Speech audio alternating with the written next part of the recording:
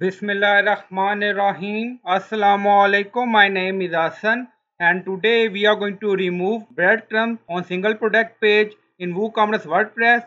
Before starting work, it's my request, please subscribe my channel. Thank you. Now back to our work.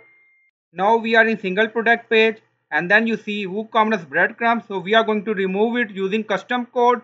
Now go to dashboard. On left side you see plugin. So click on add new. So we are going to install plugin to add some custom code. Then in search plugin, write WP code. So this is plugin WP code, insert header and footer we will use.